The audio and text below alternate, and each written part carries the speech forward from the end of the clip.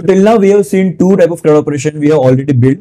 First one is a function based CRUD operation and second one was a class based CRUD operation.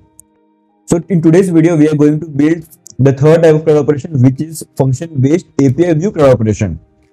So before going to this third type of CRUD operation, we need to understand one of the main decorators over here, which is API view decorators, and the functionality that API view decorators bring with itself. After we understand that, we'll move to our IDE and start writing the code for this CRUD operation. So API view CRUD operation brings some kind of functionality with itself. So first functionality is that before you might remember that to get the data, you need to first stream the data. Then you need to parse the data, then you used to get the data in dictionary format. But with the help of the API view decorator, you will get the data within the request itself. Second functionality is it throws 405 error, which is method not allowed whenever you pass the wrong method. And the third functionality provided is the get method functionality. So if you don't pass the method to this decorator, it will by default take get method is the functionality. So let's see the syntax. Syntax is like @ which is the symbol for the decorator above the function @ API view. An example is @ API view. Inside that is a list which will take all the method which we want to pass. Over here we have shown get and post method. You can pass put, delete, patch, and whatever method you want. And below that function, and inside that code whatever you want to write. So I think you might have got the gist of what is function based, like what is API view decorators. So now let's go to our IDE and understand how this work and how much line of code you will save with this one decorators over here. So let's move to our IDE. So we are back to our favorite IDE, Visual Studio Code over here. As you can see over here, we have already created two API CRUD operation over here, which is class based view and function based view over here. So today we are going to create the third API view, which is function based API view. So let's create the view for that. So we'll write the name function underscore based underscore API underscore view dot py. So it's an empty file. We need to write something over here. So let's do one thing. Let's change the code from class based view to function based API view. So let's copy the whole code from here. We'll copy it, paste it over here. We need to create the URL for this as well. So we'll comment the class based URL over here and we'll copy one of that and let's name it function based API view URLs. Let's uncomment this URL. Let's import the view over here. So we'll import function underscore based underscore API view. Okay, we'll use this function based API view. As you know, we don't need to write this all thing over here. So what view we are going to use? We'll name the view as student underscore API, or we'll keep the name same as function based view. Okay, so let's come over here. It's showing error because there is no kind of such an error function over here. So this error will go automatically. So let's do one thing, change this class to func def. Let's pass request because function requires a request over here. We don't need this decorator over here. If we hit save button, as you can see, the error has been gone now. So we need a decorator which we discussed earlier, which is API view. So let's import the decorator. We'll importing from rest underscore framework dot decorators import API view. So we'll write API decorator over here @ API decorator. Inside this it is a list. We'll pass get post. First we'll write for the get part over here. Okay, so instead of it can't be function, we need to check if the method is coming get or not. So for that we'll do if request dot method equal get, then we need to do something over here. So earlier what we used to do, we used to write this flow line of code to get just the ID over here. So what we'll do, we'll get the dictionary format by using python data equal to request dot data, and that's it. This is the code. This will give you the whole dictionary that we are getting passed from here. We don't need to write this 3 line of code. Tuck and gone. So yeah, from this thing we'll get the ID. Now we are checking ID is not none. It's not none. So we'll go inside. We'll get the student object over here. We're passing a student object to the student serializer. The serializer look like it has a name and role field over here. It has some kind of bunch of validations over here, which we did right in the earlier video to understand the validation and the data in which the serializer flow. The flow of data in serializer. So if you're not watched that video, I would highly recommend you to watch that video because it contains the great deep information that how does the data inside the serializer flow. So I would pin that video in the I button. Please go and watch that video. So this is the student serializer. As you can see, it's the model serializer. This is the student model over here. Only 3 fields: ID, name, and role. So we are keeping it very simple. So we'll go back. We'll come over here.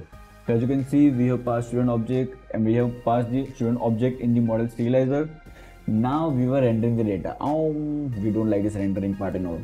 What we'll do, when you're using the decorators of REST framework, we can also use the response of REST framework. So from REST underscore frame, I might have written the spelling wrong, REST underscore framework dot response, yeah, import response. What does this response has? What power does this response have? Sorry for my English. What power does this response have? So what we'll do, response can replace this 2 line.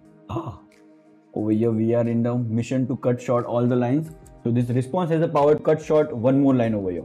We don't need this rendering. Why do we used to do this rendering? Because we were converting this data into JSON format over here, but response can do this both part in a 1 line. So what we'll do, we'll just remove this line, it's gone.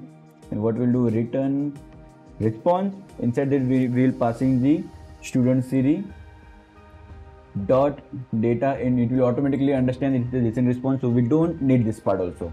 Okay, I have closed the sidebar. It's okay, we don't need it anyways. Yeah, so yeah, we have replaced the line over here, and this is it. This is the data for getting the 1 student. Okay, so now if you want all the data, we need to pass many equal to true, and we again don't need this thing. We'll return the same part. We'll come over here and do the return. Ta-da, it's gone. So as you can see, the line of code has been reduced.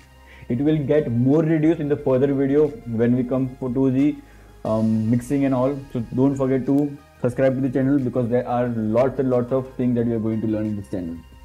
Okay, so let's see that it is get working properly or not. So we'll go in a postman, get all, let's hit the send button. As you can see, all the data we are getting. If you want a single data, so for that what we'll do, we'll pass the ID inside this. So for the ID, we'll pass ID and let's say 4.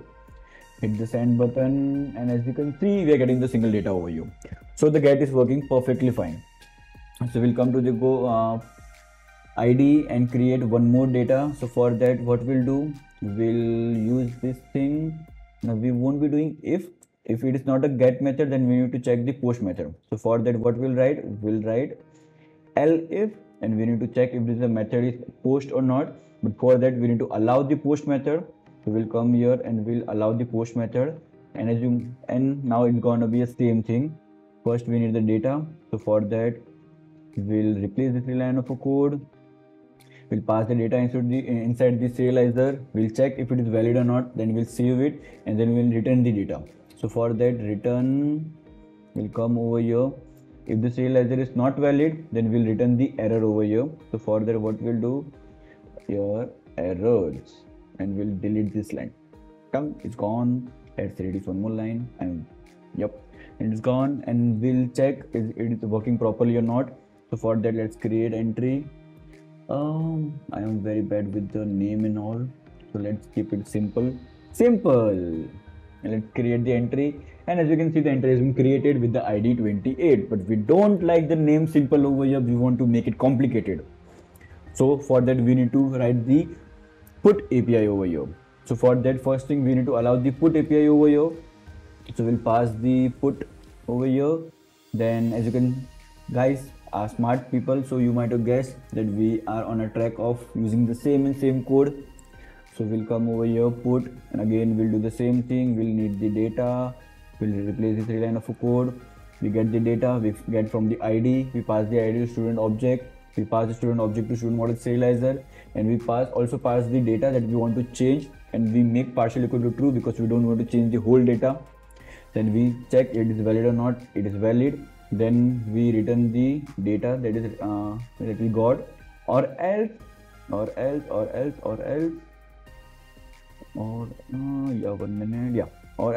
return the error over here. So for that we'll come over here, error, and we don't need this line, bye tata. This also is gone, and this line is also gone.